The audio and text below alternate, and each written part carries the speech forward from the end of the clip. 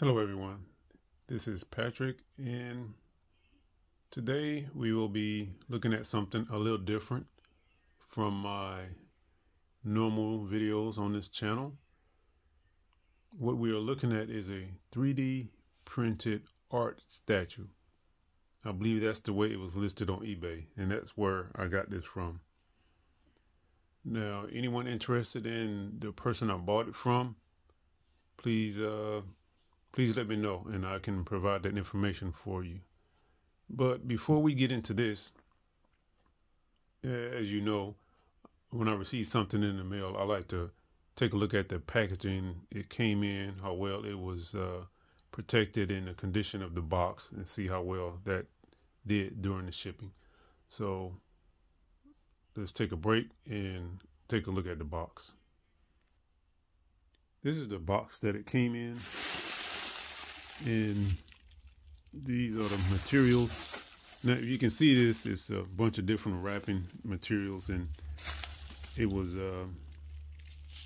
inside of this bubble wrap. There's a couple of Glad bags, various other wrapping material. Not the best packing job, but it did what it was supposed to do. It protected the statue. And as for the box, not the most sturdy box, but it also did what it was supposed to do. It protected what was inside. There was no damage to the box or the item inside. So that's what that looks like. And let's take a break and we'll be back again. Next, I want to take a look at the parts that came with this. Now, if you are familiar with 3D printing, you are way ahead of me because I know nothing about it, Jon Snow. But it came with these parts. There are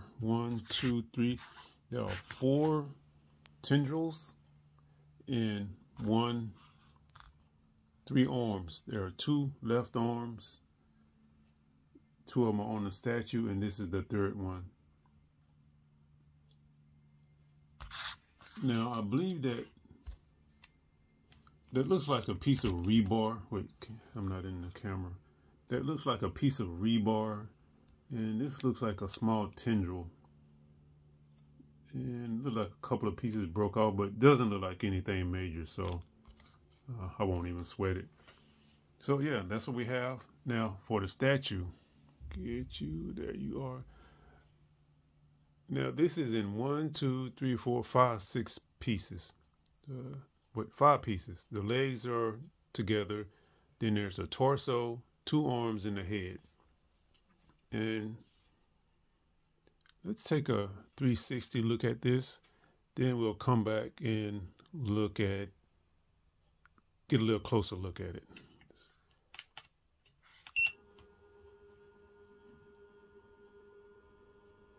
Kind of wish he had his tongue sticking out. I know the tongue is more Venom's thing, but it looks good when the tongue is sticking out.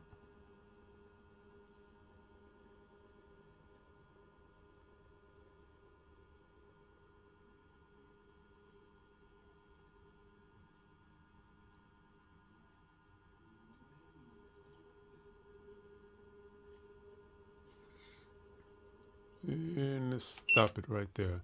Now I want to I want to point out the obvious. And in case you hadn't noticed, there is some tape on this statue. Now the reason for that is because this is not like the statues I've dealt with in the past where it has a magnet and it sticks in there and stays. These are not magnetized. And so if the tape wasn't there, the arms would fall off. And I'm not going to attach the tendrils because they would also fall off and probably make it too heavy to stand up. So I'm keeping it like this for now.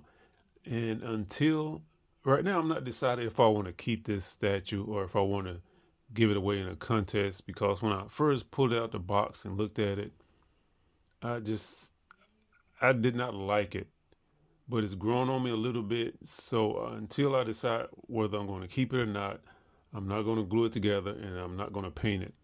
As a matter of fact, my original intent was to get this and go through the whole process of painting it, of course, gluing it together, and then after getting the thing completed, I was going to show what it looked like. And so yeah, that was the original intent, and I'll think about that some more. Now let's take a closer look at it.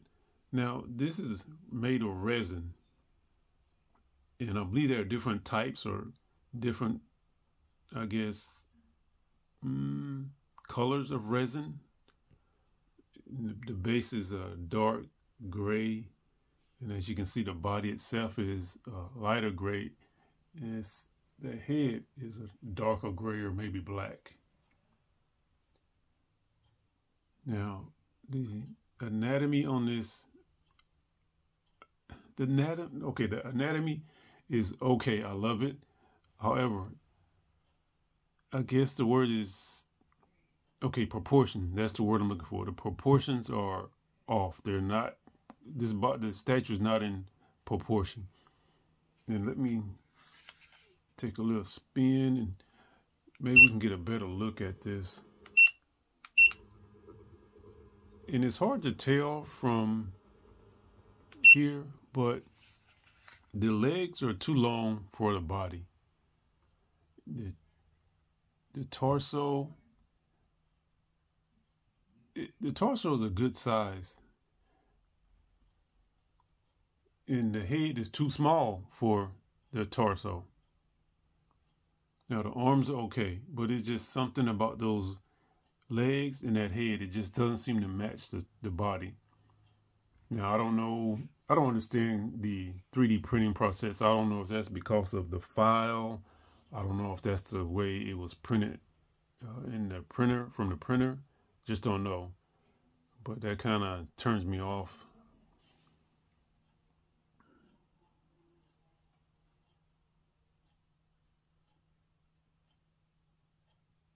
And then speaking of painting, if there are any 3D printing people out there watching this, please give me some advice and some input on that.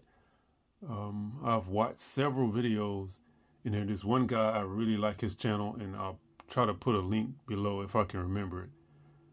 But I'm trying to get all the input information I can on how to, the proper glue to use on this and the proper type of paint.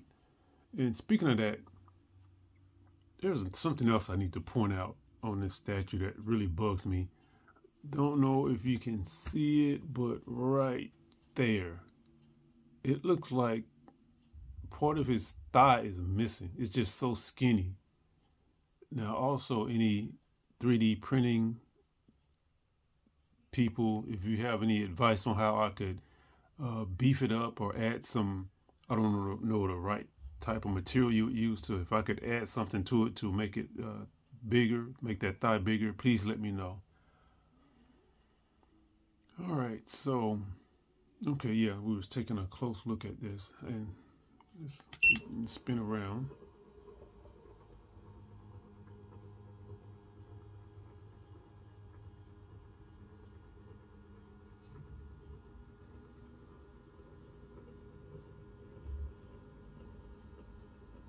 Now, I may get more into these 3D printed statues. I'm not sure at this point. But I'm trying to do some new things in 2023. Keep my channel growing and try to keep folks interested in what I'm doing.